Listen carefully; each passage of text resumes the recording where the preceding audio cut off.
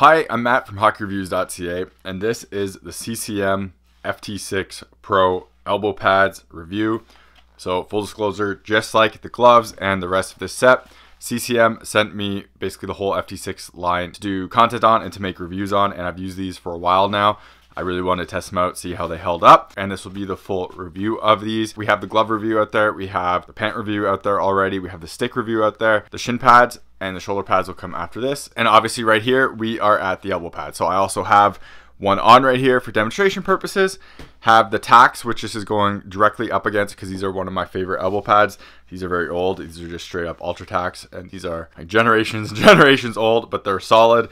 And this model is basically used a lot in the NHL still today. So we'll take a look at this, compare the two, see how they stack up, see if this one is going to replace my trusty and very old but very protective and solid tacks elbow pads, and we'll go through all these. I took a look at the FT4 elbow pads in the past. You can see it up there, and I was kind of disappointed in them. They were fantastic in kind of overall design, but there's some things that were really kind of lacking on them and not very good. So if you're interested to see the kind of hierarchy of that, check that out. We'll cover some of those things here. I don't have them. I only borrowed them when I did that video, so I can't do a comparison of them. But before we dive into this review, if you want to support the channel and you're buying hockey equipment anyways, check out the links in the description. If you're in Canada, to Hockey Supremacy. If you're in the US, to Pure Hockey. Clicking those links and making a purchase gives me a kickback, so I keep making more videos and making more content. Usually I don't get gear for free like this set was, so while I'm thankful for that, it is very expensive for me to keep buying all this stuff, so it would be greatly appreciated and help out the channel. Otherwise, if you don't want to buy anything, check out the links in the description to buy me a coffee. Everything that goes through any of the links always comes back into the channel, so I keep making more content and doing more reviews.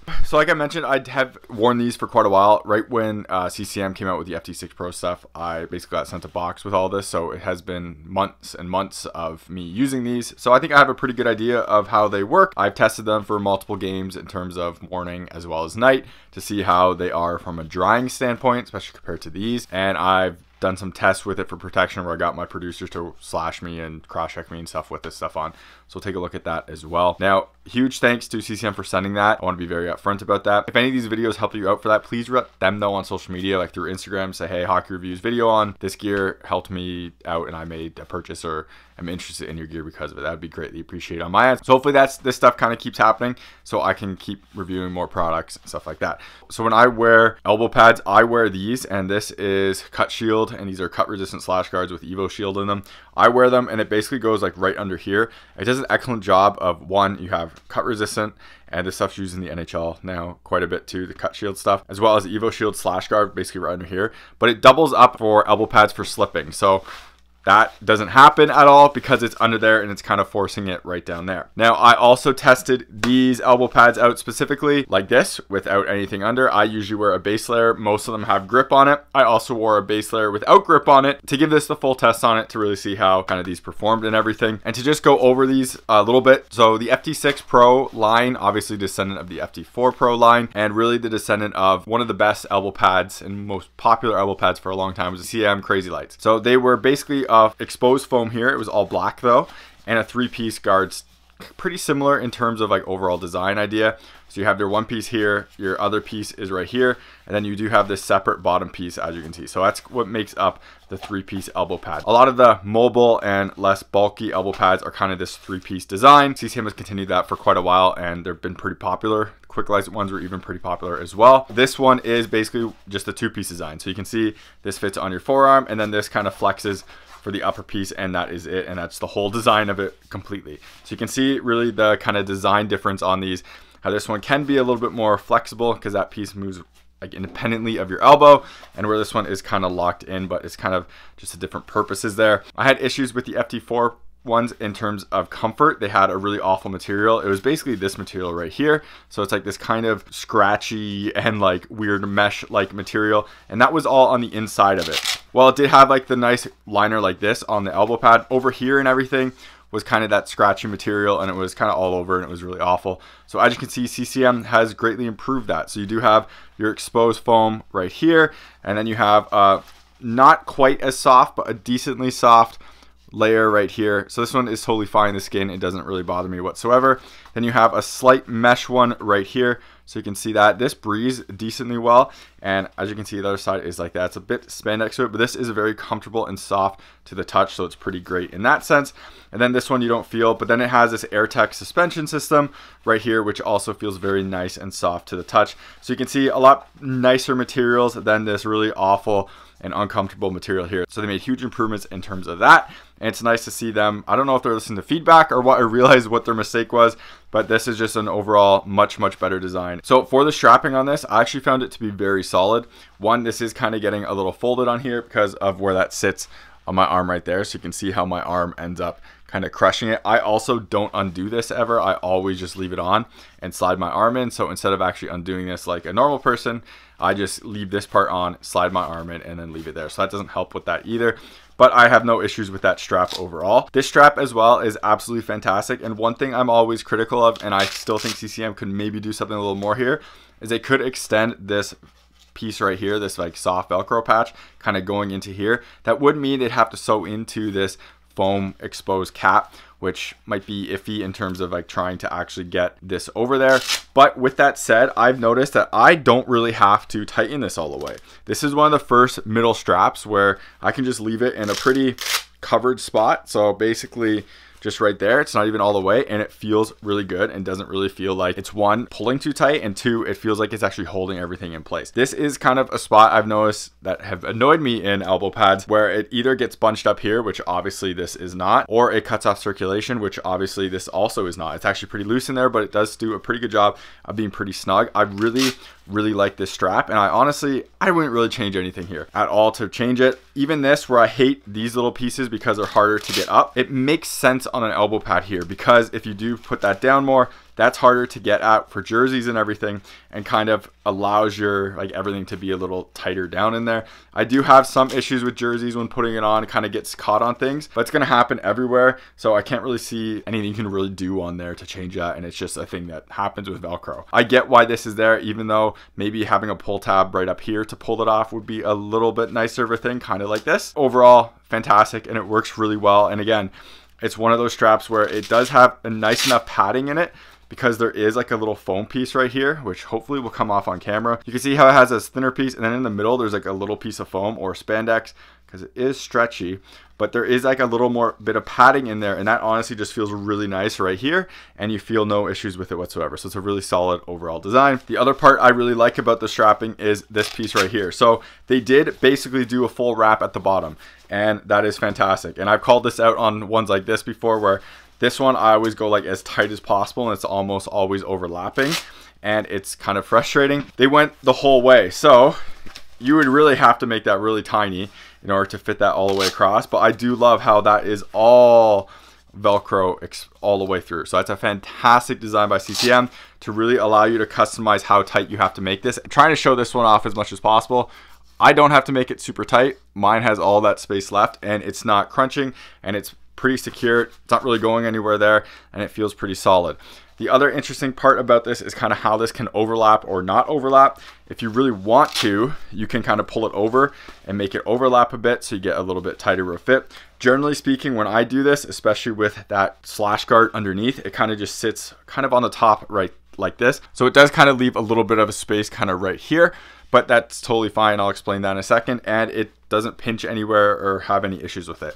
If I do crank this down a lot like that, I can sometimes feel some pinching on here, but again, that's just, you have to adjust where you're actually going for tightness and get it in a comfortable spot, and I found a pretty good one. It's pretty easy to find. I also do love that little tab, makes it really easy to pull off, saves your fingers a bit. And while we're on this spot right now, because this is the big part of it, Air-tec is totally legitimately a thing, and it works really well on the elbow pads. I mentioned it on the pants and the gloves so far. Found it worked well on the gloves. Didn't find it made any difference on the pants. On the elbow pads, it is fantastic. The whole point of Air-tec is to keep your body cooler. Came from like athletes, like cyclists, where they would dip their hands in cold water before performing. If your hands are colder, you can perform at your peak for longer because it keeps your body temperature colder. This whole thing is to keep your body temperature colder and to keep you cool while playing. And honestly, it works fantastically for the elbow pads, almost to a fault at some points, because when I'm playing in really cold arenas in cold Canadian weather, and we've had some cold weather recently, I honestly am kind of cold while I'm using it. So as long as you're going harder than what I am in some of those easier skates, you'll be totally fine and it will really do its job. But it's something I've noticed a lot of, and you can see it has the holes here and on both sides. Obviously it goes through, and right here as well. And that honestly just pushes air straight through. And when you're skating like this, you can feel it just going through. When you're gliding around, you can feel it going through. I notice it a lot on here, especially because my upper arms get colder with shoulder pads as well. Down here a little bit less so, but you still definitely do notice it. The other part of it is a suspension system. You can see how it kind of plays back here as well, and right here. So when you put it on, it actually keeps this piece and that piece away from your skin. And you can kind of see it in play here where it's not totally sealed in there, and trying to get it on here as well, but it's not totally sealed. You can get your finger in there. That's between the suspension system and this piece. It works. It also feels like you can feel some air coming in through here as well. And it definitely cools you down, especially compared to stuff like this, where yes, nothing's coming through here at all. And as you can see, and I just notice it a lot more when wearing these, how much hotter I am wearing this gear compared to this gear, because the lack of that Air-tec, it honestly makes a huge difference. There's a couple other benefits though from that Air-tec. One, because it is suspended, and you can see it right there, while this technically like really isn't a protective piece, because it is away from you, when you hit this, that force doesn't instantly go into your body. When you hit this, because it's right on there, that force goes into the forearm. So all this foam has to do all the deadening. With this, because there is that gap, and again, that's kind of how it sits, right? That gap there is taking away some of the force as well. So that force isn't straight down, and it kind of acts as a nice little, I'm not gonna say air barrier because the air is not really doing it. It's just a suspended area there, and it works really well actually, and the protection on this is pretty solid, but we'll talk about more of that in a second. The other benefit of this is keeping it dry. There's a few parts to this, and one, that's that exposed foam right there, because one, that can't really take in moisture. So if that gets wet, the water just kind of slides out. But this part is the part that does get wet as well, and that part I found, one, it doesn't get soaking wet compared to like a liner like this. When it is wet, it is very wet, and I can feel it. Like if I play within, let's say 20 hours, I can definitely feel it being wet, and it's not nice. This one you can't really feel. If I play in the morning at 9 a.m. and again at night, say 8 or 9 p.m, it's slightly damp, but it's not really wet, and it does a pretty good job of drying itself. I'm not putting it in a dryer or anything, just hanging it on a shelf, let it dry, and that does a fantastic job of it. So the exposed foams here, as well as that, there's a really good job of keeping it dry and allowing you to play more with it. I'm sure if people are playing every morning, every night, it might not be able to dry all the time without something helping it with air coming through it, but for me it's been working, and it's better than other ones I've used, so it's a huge benefit there. The inside here liner isn't quite as good for that, as well as this one is pretty good for keeping, like, it doesn't feel gross to the touch. It's a little bit slippery and soft as is, but this stuff definitely does get more wet than what the Suspend Tech does, but it's still fine and overall solid. The one part about this though that I have noticed wasn't the best is the donut piece on there. So on the tax line, you have the D3O and the donut for basically extra protection. So you obviously have this shape, but then on the inside you have D3O in there. With this one, obviously you have this shape and there's no D3O in there. So I have found on hard falls directly on your elbow, you definitely feel this one a lot more. It's just not suspended a lot into the elbow pad. So like over here, it's not quite as padded as what this one is. And this one definitely just does feel more suspended. Like all this piece right here does feel like it's just kind of floating more, and you never really bottom out on the protection. It kind of just feels like it sits out there. So when you fall straight on it, you never really feel that. With this one, because it is more kind of wrapped around your elbow and there's less of a donut gap, when you feel that and hit that, you do feel that coming through a little bit more. It's not bad, it's not painful, it's just not as really good as what this one is, where this one's probably one of the better ones for it. This one is just okay. So when we go on to the top piece, I mentioned how great this is for the airflow, and you can really feel it. It also has this interesting little hanging piece. So if you want to hang it up, you can do it that way. The other kind of fun part is it does kind of stretch out. So you can see it is on this elastic piece and then on this like plastic slide right here. So it goes in there. So you can see it kind of comes in and out and expands. So it then can slide up and down your arm a bit. I haven't really noticed this doing that much, to be honest.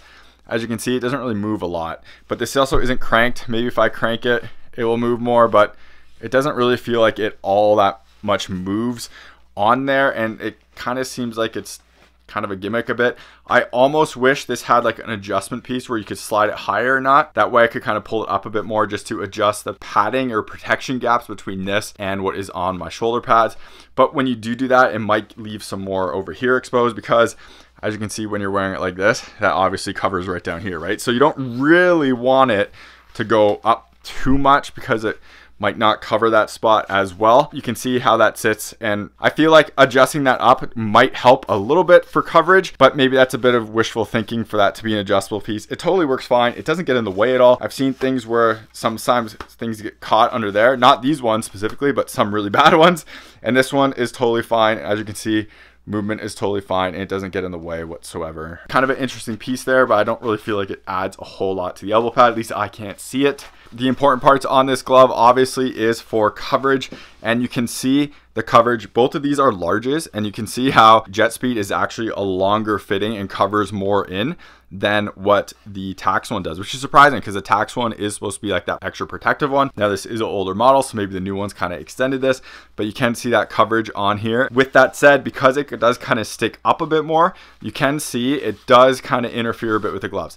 It's totally fine with the FT6 Pro, and these are 14. So if I got 15s, this cuff would probably come up a little bit higher, and a 15 is my proper size on these gloves, and it would probably just wrap around perfectly. But because it's a bit short, you can see how like it can kind of get a little bit caught right there. Not a huge thing. I haven't noticed it with this glove specifically, but it's there, where this one, obviously because this is shorter, it doesn't get in the way, but this one is also tapered more, right? So that also means it won't get in the way that way. One glove I did notice I had issues with is with these. So these are Pro stock Tax. These are 14s. They're fit a 14 and a half. And you can see with that cuff, it does interfere. And I've noticed it getting like kind of in the way a bit here. It just doesn't feel that nice. Not that it's frustrating, it's just that's how these are. These are a bit bigger, they stick out a bit more, so it kind of happens there. Now if I really wanted to, I guess I could crank this a bit more down the side, and it would help a little bit with that because it is a little bit tighter, but then we're getting into this being a little bit too tight, and it still kind of gets in the way right there. But that's a very specific glove and a very specific cuff where that's happening to. Again, on the FT6 Pro, it's totally fine, rotates fine. This is a more flared cuff than what this is, as you can see. And just for some argument comparison sakes, this is a 15-inch glove, and you can see with the flared cuff, zero issues whatsoever. It does have overlap, so your protection on here is fantastic, but it doesn't get in the way at all because that cuff is more flared than what that old Tax one was, and because this glove is a proper size one. If it was smaller, you might have some issues, but it goes up there and just opens up and it's totally fine. No issues, doesn't feel like it's pushing down or anything. Totally good. And this is also a retail glove and a 15 like I should. And again, overlap is totally good, but doesn't get in the way anywhere. But just keep that in mind when you're looking at this elbow pad, because it does kind of have a bit of a wider profile on here. It's not bad where the 2S Pro ones I had got in the way of basically every single glove I had. And it was the actual glove that came with the line, where this one doesn't get in the way at all. Just be wary of that and try them on just to see and make sure they work with the gloves that you have. Just obviously you don't want to buy something and it doesn't work with everything. These ones work fine with 99.9% of my gloves. So weight on these, again, I'll say this over and over again. I don't weigh gear because people focus too much on specific weights and not just how it plays and how it feels and if it's like well balanced for sticks and stuff like that. This is a very light elbow pad. It's lighter than this one. When I hold this up in my less dominant hand, which is my left hand, this one still feels heavier than what this one is, and it makes sense because you have some denser foam. But this is overall, it feels really light. It feels solid on my arm. I feel like I'm not really wearing anything, whereas this one, it is like more restrictive and everything. This one just feels fantastic overall for that. It's very lightweight. It moves around really well. One really nice thing about that three-piece design is you can totally straighten your arm and you don't really have problems with it, and it bends in totally fine as well, and which is great. Whereas this one, it bends totally fine, but when you straighten your arm, this really kind of gets in the way and it's kind of fighting it. Now, you rarely straighten your arm all the way out like this when you're playing, but you do notice that where this one feels a lot better and it feels like it's more made around your actual joints here than just a piece sticking on top. So finally, for protection, so we're going to cut to my protection test. We'll take a look at that, see how it performed with the slash and everything, and I'll talk about some real use as well. Core-tec, which are core shorts, and people have heard of these before. They were labeled under Under Armour before. Now Bauer sells hockey specific one, but Core themselves sell their own line of pants and supportive clothing and apparel. Basically, this stuff helps you with growing strains, growing pulls, and helps keep your hips tight and everything like that. And speaking of injuries, I kind of pulled a growing playing in the playoffs a few months ago and have had to keep using these Core-tec shorts to make sure my growing doesn't get worse. When I don't wear them, I can feel it and it hurts kind of to walk the next day. With these, keeps everything nice and tight and keeps everything from stretching out too far and getting injured. So these have been a huge savior for me. Check out the link in the description to their website and use my coupon code that's in there to get a discount, and I'll put it on the screen here. It helps support myself and the channel so I can make content and doing real reviews, but also you get a solid product that I use all the time and basically am needed. So next we're doing slash on the, basically right here, the bicep guards.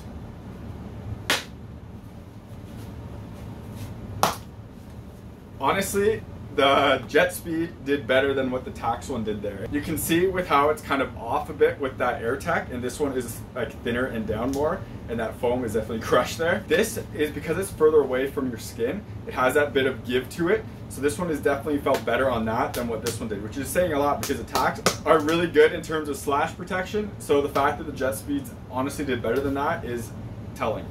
Now the whole elbow pad isn't the most protective thing. Right here is a lot softer foam and just overall design, I'm trying to stretch this to kind of show it, than what is on the back of here. So if you got that slash on like the bottom, like right here, this is going to be a lot more protective than what this is. That's just kind of the nature of it. But the big points of where you're going to get it most, like up here and a little bit on the side, because I do have that extra foam piece right here, but once it gets down here you're kind of losing a bit. And then as well over here is pretty good, but everything in here is just like, it's the donut just does a really good job on this, and kind of how the side protection, this is just overall like this piece is just stiffer and harder than what is here. Up here is solid as well. It's not the most, it's flexible, you can see, but it's doing the Jetspeed job. The Jetspeed isn't the most protective piece there is, but it's good, and it's good enough basically, where yes, some of the pieces on Tax and other lines might be more protective. This is lightweight and it's still offering enough protection where you should be pretty comfortable. Like this is more dense, you can see this is just a more dense plastic in here and thicker foam, especially like on the back piece right here. Like the difference in thickness on this back piece is pretty substantial. This is going to be more protective in certain spots. This one is going to feel fine in most of the spots, and it's totally okay. When using this, I've taken a couple pucks off here and stuff, had no issues. Yeah, you notice it, but it doesn't bother you. It doesn't hurt. You just keep going. That's fine.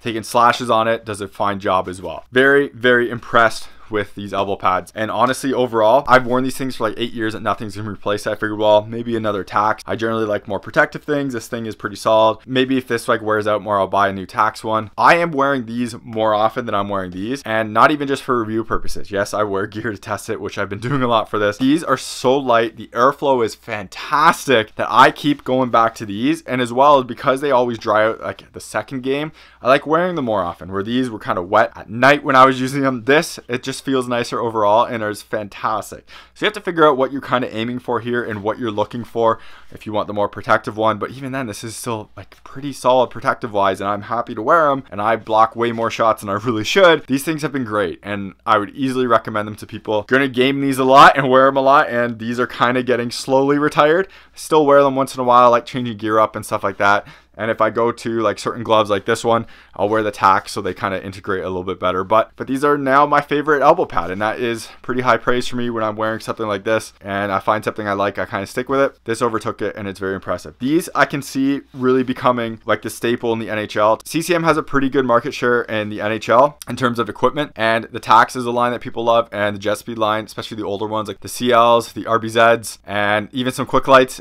People tend to like these. They're solid. I can see this one kind of becoming a staple, just like the Tax line has, because this one honestly is just, it has better liners in it than the FT4 did, and it's just honestly nicer than the FT4, but it's kind of going back to what made the Jetspeed line really popular with that RBZs and crazy lights. So you can probably buy these and use them for years and years. This is like 8+ years of 4 times a week. So these are probably going to do pretty well too. I have no issues with durability or anything. There's nothing like no stitching kind of coming loose, no seam issues or anything like that. So everything's been pretty good. So that's about it for this video. Hopefully it was helpful. Huge thanks to CCM for sending me these and letting me do a review on these elbow pads. If this video was helpful and you purchase anything CCM related because of my content, please reach out to them on Instagram. Let them know that's helpful, and what they're doing is helpful to consumers as well. Helps me review more gear and get to test stuff out, because honestly I wouldn't have bought this set if I never got them sent to me, and so I wouldn't have done a review on them just because I had a hard time coming away from these. So I thought, I don't really need to. I'd looked at the 4s. What's the real difference? There is. The liners and stuffs are solid, and these are definitely a really solid product. So huge thanks to CCM for that, and please let them know that these videos are really helpful. Let me know in the comments if you want me to review specific gear.